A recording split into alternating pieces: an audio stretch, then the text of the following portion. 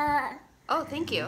So my thought for this video is a question, because I want to take a hot shower and clear up this congestion a little bit, get a little relief. Tessa, go sit down.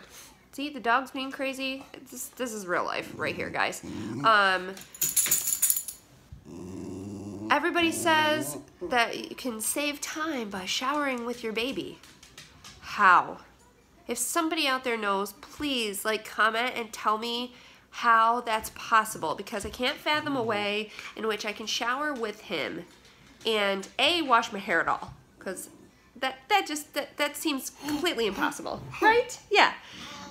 B, how do I wash myself and him without slipperiness ending with a dropped baby?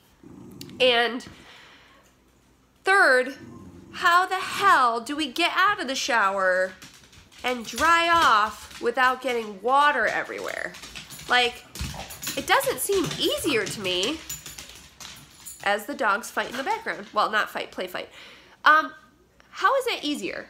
It seems harder and dangerous, and it would end with crying and nobody being clean.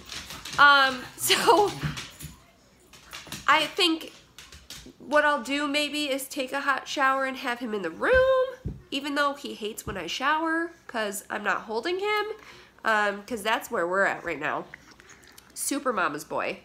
But yeah, I seriously want to know, how is showering with the baby a time saver and easier? Because I honestly just can't figure out how that's true in any world at all.